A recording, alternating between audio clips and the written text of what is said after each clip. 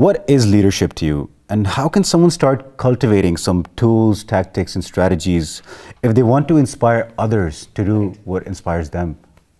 So first thing for leadership, right,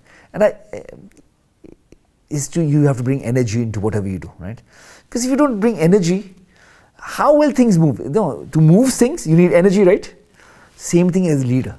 If you're a leader, you bring energy to the place. Number two, you need to be able to bring people together. The old models of command and control are gone, right? It's now a whole different age where it's a collaborative economy. People come together, especially the millennials. They want purpose. So you've got to inspire them. You need to be able to allow people to work together, right? Create space for them.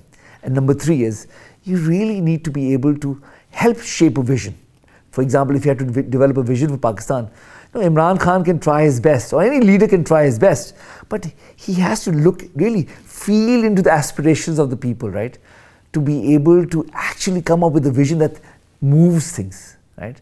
And then you channel energy into it and you bring people together, you can have miracles happen. Here's the vision, we can get there. Let's do it in small steps. That's what we did. We did small steps. Said, let's break it down to small steps. So I started building confidence of the team. We did 100-day sprints, right? Said, okay, 100 दिन में क्या कर सकते? Let's get some small successes, and that builds the confidence of the team, that they can start then thinking, oh, we can do this. We can build upon this.